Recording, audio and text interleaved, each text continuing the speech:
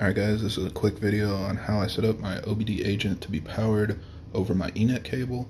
The main thing I wanted from this was to be able to plug in the OBD agent when I wanted to use it, and then just kind of toss it in my glove box when I don't.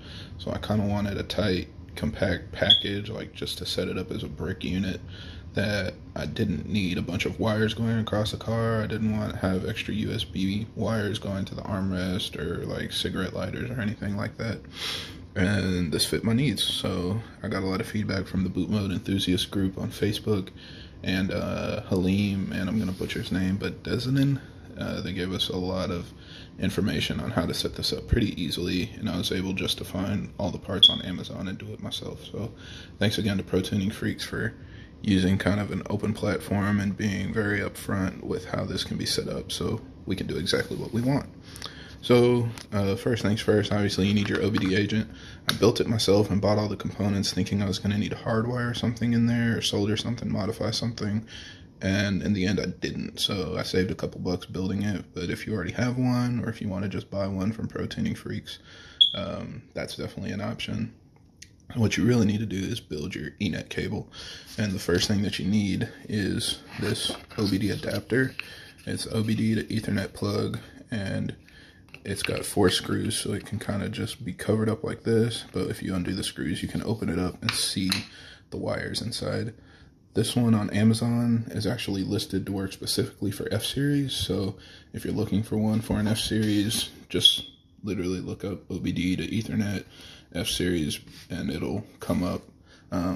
So it's got the 4 actual wires that you need for signal, and then I also had to tap into power and ground for the converter, and that's what you see right here. This is the main thing that makes everything work.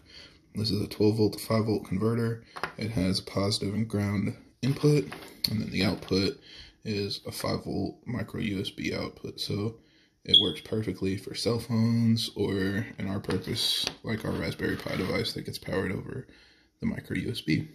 So again, I didn't need to solder anything inside the actual OBD agent. All I did is plug it in with this harness and it powers on. For the actual pins, you will need to solder them. I tried finding a way where I could just posi tap one of these wires, but none of them have power or ground. So you need to do new solders to open pins. Power is through pin 16. It is not switched, so just know if you leave it plugged in with the car off, it'll continue powering the device. And then ground goes to pin 4 or 5 for ground. And for anybody else that needs a reminder like me, when you're looking at the OBD plug like this, just remember pin 1 is on the top right, and then it goes over to 8, 9 is on the bottom right, over to 16. So down at the bottom left is 16 for power, and then the easy way to find ground, it's like these 2 extended pins that are a little longer than the rest. Those are your grounds. Alright, so you solder that together, and then all I did in the cap was kind of Dremel a slot for the wire to feed through. So when I close it, it kind of looks a little cleaner. And then you plug in your OBD, you get your Ethernet cable of whatever length you want. Again, I got a short one because I just want to be able to kind of put everything together in a tight brick, so I don't want a bunch of extra cables. This cable is actually about 2 feet long, so you can get up to 2 feet of Ethernet cable if you want to make it longer and tuck it away under your seat or something like that. But plug in the Ethernet, plug in the USB, and it powers on. So I'll go ahead and put it together and show you how it plugs into the car and show everything working. Alright, so this is what I came up with.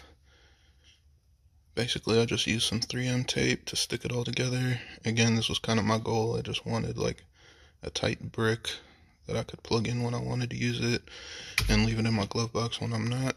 So the car is off right now, and I'll just plug it in.